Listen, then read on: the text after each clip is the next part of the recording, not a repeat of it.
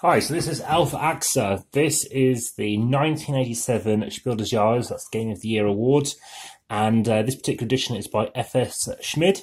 So the Spiel des Jahres, if you're not familiar with that, it's basically regarded as the best Game of the Year kind of awards there are in the world, and it's most prestigious. Most people tend to really like their games, myself included.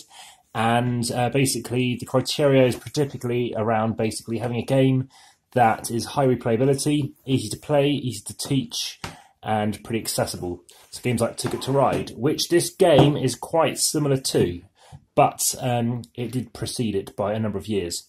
So it's a pretty big map. Everything is just in shots. As you can see, there's nothing else just above that bit there. Down the bottom, that is as far as it down as it goes.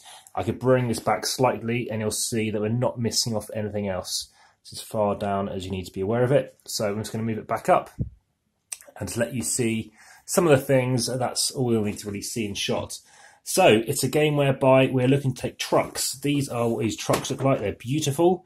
One truck is enough to show you what's going on. I played blue yesterday. Let's go with, I think pink stands out the most, or green. Well, green is like a new edition. So this is the first edition. This is the original edition. You can get the Schmidt edition. There's the second edition, and there's some sort of fan-made ones as well. So everybody takes 5,000 money. This isn't paper money, this is card money. So you take 5,000 each, but you don't take it like that. It's easy if you just take it this way. You take 1, 2, 3, 4,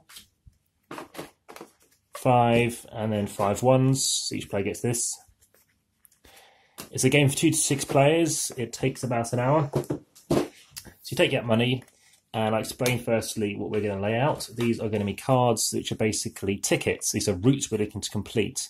So you put down, based on number of players, cards here. Now, only a couple of these in shot, so we don't need to put the rest down. But basically, there'll be a total of 12 extra cards. So 1, 2, 3, 4, 5, 6, 7, 8, 9, 10, 11, 12. So there's 4 things on display. You can see 2 visible here. There's going to be another 2 over here. And they're going to be cards that we can purchase. In addition, there are these ones to get too.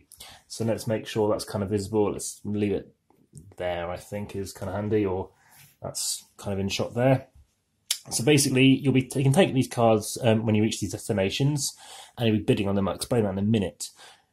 When these cards go, they get replaced. Now, an example, like I said, there's 12 cards in a 2-player game. It varies based on how many people are playing. Once all these cards have come out and then been bought, the game will end as soon as somebody has completed all the tickets that they've got in their hand. So these kind of cards, because everybody also gets 3 each. So I'd get these 3 as an example. Once somebody's completed all their cards, then the game will end immediately at the end of that round. So I have these cards here. I can choose where I want to start, but let's see which destinations I have.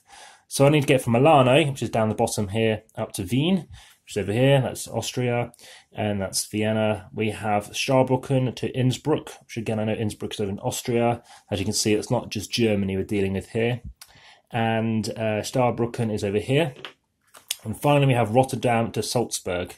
So Rotterdam is over this way. Let's see if I can just grab it again. To Salzburg. I know Salzburg is there, and Rotterdam is, yes, over here. So trying to get to these different locations. This game is designed, by the way, by Wolfgang Kramer, so the most prolific Game of the Year award winner. He's won it 5 times now. So he's also made games such as Six Nimmt. He's made Palace of Carrera with Michael Kiesling. A number of games, the Mask trilogy as well, which is Tikal. You've got Java, and I wouldn't say Torres, but there's another one, that trilogy range, I believe. So we have, as an example, we're going to say we're starting in Rotterdam. You basically can start in any city. Although when you start off, you've got to start in these intermediate points. So we're starting here, and then we're going to think about going to Rotterdam. When we get to Salzburg, then we'll get some money. The money, by the way, being a very old game, because this game is 34 years old at the time of recording, I think even more than that now, what you'll be getting is Deutschmarks. So when I reach Rotterdam on my turn, there's going to be a die in play, and it's going to dictate how far you're going to be rolling. So you're going to roll a die, and I'm going to get a 4. So I'm going to go up to 4 positions. 1, 2, 3, 4. And draw a hazard, which I'll come on to. Or 1, 2, 3, 4. 1, 2, 3, 4. I'm just going to go to Rotterdam. and then end my turn in Rotterdam. And now I can fulfill what I need to do here. So I'm picking up 2 bits of goods. These 2 is what's listed there. And I pick up 2 black blobs, which you basically leave out on here. So leave a few out, but you'd have the whole set out normally. Take 2 of them and you stick it in your little wagon. They go face up. The reason they go face up or vertically is because you need to be storing at most 6. So there's 2, and then if I happen to go somewhere else and get some more stuff, 2 is usually the lowest thing I've ever seen. Normally it can go up to, I think, 4 or 5. So you've got 4 in there now. It's mildly fiddly, but there's a way that you can actually handle it quite effectively. So they're going to be in here, and I've now got 2 items. Someone else takes their turn, as an example, then I'll be rolling, and I go 3. I'm looking to get down to Salzburg, so I'm going to go, say, 1, 2, 3. Now, I could be thinking of going to these other destinations, so if I went this way, I could be going to Starbrucken, picking up 4 items, and I've maxed out my truck, and now I can then go on to Innsbruck. The reason why I might want to do that is if I'm trying to get to Salzburg, so now that I've been to my destination, this is visible. Normally that card is hidden until you reach that destination, but now every other player knows exactly where I'm looking to go to, and they could block you. I'll come on to blocking in a moment. But I've over here, I'm thinking maybe of trying to get some extra thing on my way down here for some reason. So if I want to get extra items, when I reach a place that I'm stocking up, what I can do is buy an extra piece of wagon for 2,000. You won't get this money back at the end. It's like sunken money, or you can get 3,000. So if you're paying 2,000, you're going to get spaces for 4 extra bits in here. Or if you're getting the 6,001, you can get 6 extra pieces. You can get as many of these as you wish. And what you do is you've got to empty these first before you move into these ones. It's also easy to take them off, which is quite handy. So these are things that are going to be valid and visible until they go. And finally, we're going to talk about these hazard cards. So if you're happening to be going along and you go, I want to risk it, land here. It's a bit like chance in Monopoly. You can have a positive or a negative effect. It might say pay for 5,000. It might say discard your goods. It might say move to Milan or move somewhere or do something different. So that is what these cards are all around. And it could be positive or negative effect. I'd say that's likely more likely to be negative, but it's a risk for you going that direction. So imagine I've now reached a destination. I will then, like I said, claim the money. I claim 2,400 or whatever it is, and now that's been jettisoned and gone off when I've reached, say, Salzburg. So you take rid of the stuff, and you've still got the stuff to go to the other destination. Now, if somebody happens to either on their way there, or maybe once you've completed all your tickets, you then happen to land in, say, well, let's say Hanover, because 2 Hanover tickets are there. Great example, you can only have a bid for 1 of them. So imagine we're going to bid on Stuttgart. Maybe it complements tickets we have either in our display, ready to complete. Once you complete them, just move them off to the side. You're then going to bid, if you wish to, on this card here. So you want to take on this freighter, this delivery, and you're going to bid 400 initially, say. If someone else bids 800, you say 1,200. So each time you're increasing your bid, you're diminishing the amount you're going to get back proportionally. So you're going to get 2,800 when you get it back, but if you're bidding, say, 1,200, you're going to get a net difference of 1,600 back. So it doesn't really need this. I think that's overkill. But crucially, yeah, you're looking to be aware that as you increase your amount you're going for, you're not going to get a bigger return. And what I've done before is deliberately made people have very little money so that I've ended up taking these cards.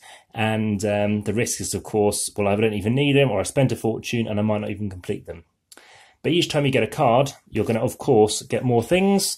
And unless you've got the space, then you need to make sure you're buying the space for them too.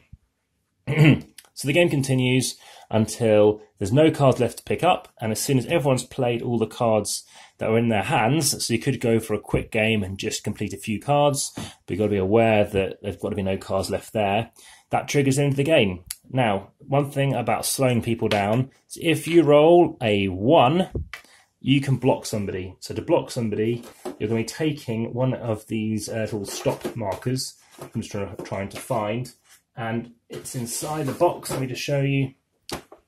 and you're basically saying, look, I do not want you to cross this route. So basically saying Stau, which kind of means, I think it's a common traffic kind of signal noise thing. You're taking that out and you are blocking them from going a certain way. So until one is rolled again, that person cannot go that particular route. So it's a bit annoying it's a clear background. But if you think they're going to go, say, to Starbrucken, you might do Stau down here. And it means that nobody can go past that. If someone's here and someone's here, you can roll a 2, say, and go over them. But if they rolled a 1, you can't land on the same space as somebody else, including cities. Now, there's another thing in here which is similar, but it's mentioned on one of those hazard cards. So that is that done as well. So now moving on to what I think of the game. At the minute, I'm ranking this pretty highly. It's kind of like an 8 out of 10. I think it's a really nice game. I can see why it won Game of the Year. I do enjoy Tickets Ride, and I think this is a really nice way of playing. In terms of how close it was, I thought I was doing really, really well. And in fact, the score was only 600 marks in it. Considering the score was in the 18,000s, it was remarkable how close it was. I thought I'd go early, get myself a cart, and the other person got a cart a lot later on. But I was just buying so many tickets, and even though I did okay, in fact, I did very good efficiencies, it just turned out that, you know, I was deliberately making them bid high. I was also bidding high to make sure I got them too, and maybe bidding on things that, you know, maybe not needed. But it went to show how close it was, how much fun it was as well. But there's plenty of different cards to go for. The hazard things, my tactic was to try and avoid anything that led me getting a hazard, just so that I didn't have to worry about the risk of what could come up. But no, it's been a lot of fun to play, and I said there's another variant, or version, which is has 2 dice. This one, I like the colouring as well. I think it's nice and clean. I love the front cover of the box. It's one of my favourites of any game. It's just this kind of, yeah, literally Transformers kind of transporter style thing, and I just find it really effective. The place you go to, I think there's a little bit of bidding involved. Yeah, I've got nothing against this game really. It doesn't feel too long. It hits that kind of hour mark, which is kind of what you want. And yeah, it's only one-sided, but that's fine. I haven't tried it as anything other than 2 at present. But if you do ask in the comments, I can be updating you with how things have changed as I've played it at different player counts. It's a classic old-style box, which is it's one of those things. And yeah, it's obviously older than a number of gamers are these days. So this is Auf Achse, and yeah, it talks about freighting and money and stuff like that. And yeah, I've got a few games of this size, of this old school box. And yeah, really, like I said, really love the look of the box. But as it plays, it's also really good. So it's almost 1.5 kilos, 1,468. So it seems fitting that to haul something around this makes a lot of sense. But if you have any questions, please ask those. I hope you haven't made any mistakes. If I have, please let me know. Please hit the like button if you like this video, and please hit subscribe if you haven't already. Lots of videos being recorded at the minute, so I look forward to bringing to you first.